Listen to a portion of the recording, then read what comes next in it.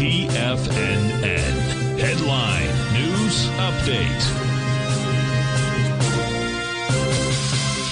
Welcome, folks. This is Jacob Shoup filling in for Tom O'Brien. This is the 4 p.m. stock market update. Let's see where we ended today. Well, we're completely sideways right now in the E-mini. The Russell futures up about 0.23%. Same with the NQs. Those Dow futures are off about 0.2%. The gold contract is trading down 1.3%, 2,343.30 cents on the contract. Silver at 28.47, and then copper had a pretty solid day. We were up 2.35% currently, 4.77.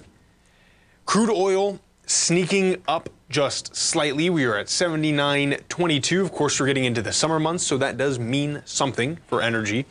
It seems like the conflicts around the world haven't done too much to really force this cost up. Of course, America is producing a ton of oil right now, so that is good to keep prices a little bit lower. Natural gas is kind of going off as well, but I'm suspect of that whole contract. The Tesla stock is trading at 2% at 171.89.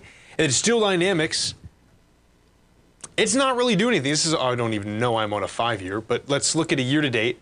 And we're in this consolidation period right now, right? And we'll have to see, if we can test. The last day with volume, we had it. This was testing and it bounced back off, but now we're just trading in between that 130, 135. This stock sometimes just kind of does that, and then it'll have a day where it just randomly takes off for not too much of a reason, but it does behave pretty consistently. That dollar is settling at the higher range at 105.23.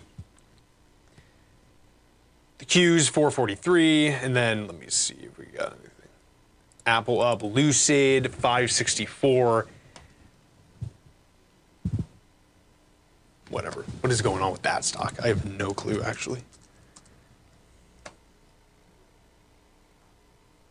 I don't even think it had any news. It might just be getting traded on in a funny way.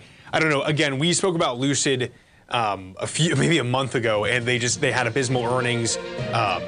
Their supply chains are really labored right now. They're not getting everything out. I'll do some research as to why that popped up. Folks, thank you so much for joining me today. We will be with Basil tomorrow at 10 a.m. I'll be with you again, filling in for Tom. Then he will be back Wednesday. We have Tim Ord on tomorrow, so you definitely do not want to miss it. Have a great rest of your evening, folks, and we'll see you tomorrow morning.